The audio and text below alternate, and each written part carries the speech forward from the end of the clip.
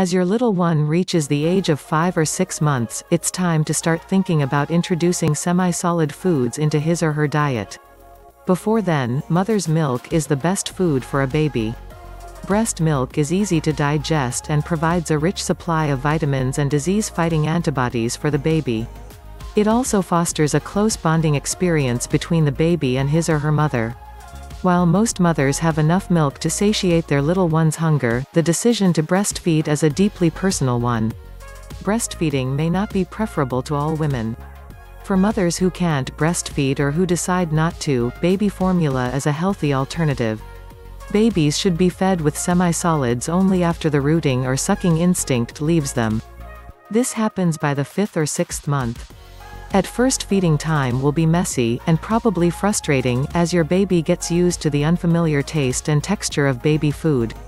Some babies will cry because they cannot get food fast enough, while others will spit out the alien texture of semi-solid food. Lots of patience is needed until your baby develops a taste and appetite for the new kinds of food you are introducing into his or her diet. It's a good idea to keep the use of store-bought jarred or tinned foods to the minimum.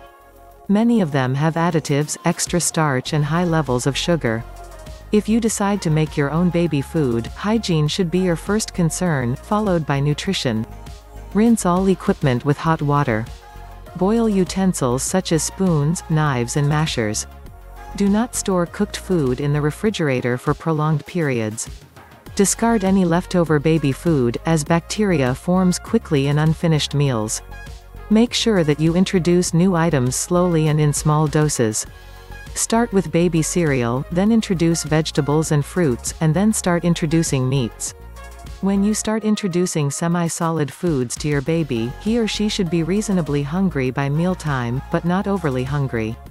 The first semi-solid food all my children started with was iron-fortified infant rice cereal mixed with breast milk or formula.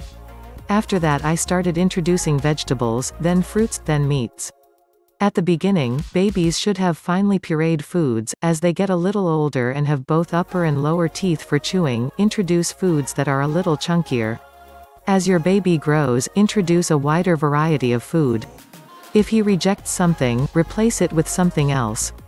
You can introduce the rejected item after a few weeks or a month. Although the baby food you make yourself at home is best, not all parents have the time to make homemade baby food.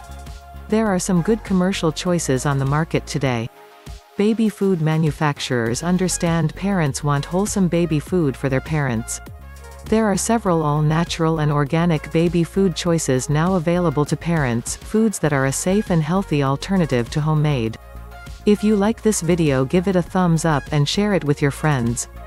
If you want more tips, hacks and recipes, subscribe to the channel. Thank you.